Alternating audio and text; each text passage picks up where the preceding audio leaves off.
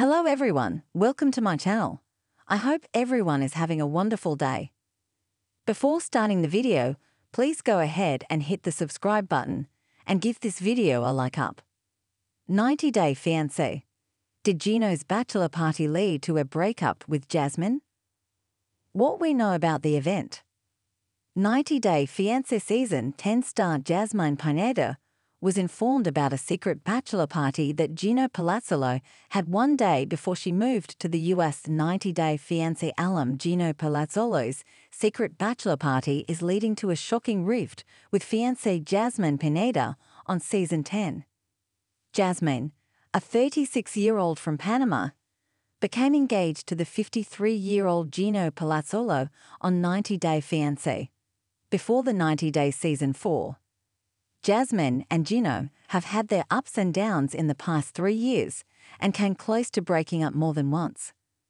They still decided to continue their relationship. Jasmine came to the US on a K-1 visa.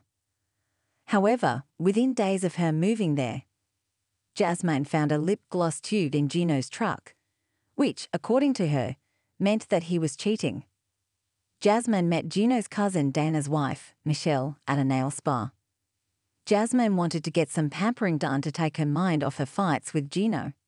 Michelle had become the only member of Gino's family Jasmine felt safe with. Jasmine thought Michelle was not judgmental and was open to getting to know Jasmine better.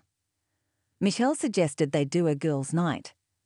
Jasmine agreed because she needed a break from being Gino's maid and cleaner. Michelle suggested that since Gino already had a bachelor party, they could get some girlfriends and have some fun together. Jasmine realized that Gino hadn't told her about having a bachelor party at all. Gino had a secret bachelor party in America. Gino had told Jasmine that he was not having a bachelor party until she came to America.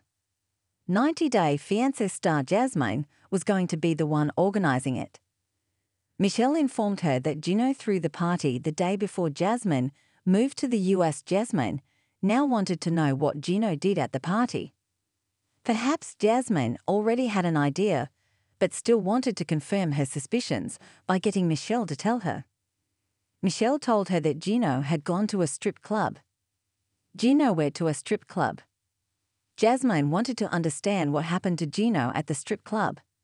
She asked Michelle whether there would have been women touching Gino or if Gino was just sitting there looking at women dancing. You know, it was a bachelor party. I'm sure he got touched. Michelle explained. Jasmine was shocked to know what Gino had been doing behind her back. Will Jasmine end her engagement with Gino? All this while, Jasmine had been feeling guilty for getting mad at Gino. She was being hard on herself and blaming herself for everything because of her extreme jealousy.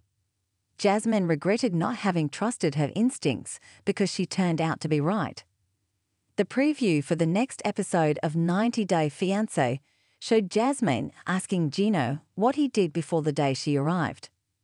A flashback showed Gino surrounded by 2 scantily dressed women as he slapped one of their behind. You act like I cheated on you on something, said Gino, while Jasmine cried. That's the way it feels. Jasmine walked away, saying, I'm not going doing ****** with his man. As Jasmine weeps, the cameras show her ring lying on the floor next to her after she's thrown it away. The shot suggests Jasmine and Gino's engagement is over, and there's no chance of her getting back with him. So far, there has been no confirmation that Jasmine and Gino got married in 90-Day Fiancé. Jasmine still appears to be in the US, as per her Instagram, but Gino is nowhere to be seen with her or on her feed. Even though they have split in the past and gotten back together, this could have been the last straw that ended Jasmine and Gino's relationship. Thanks for watching.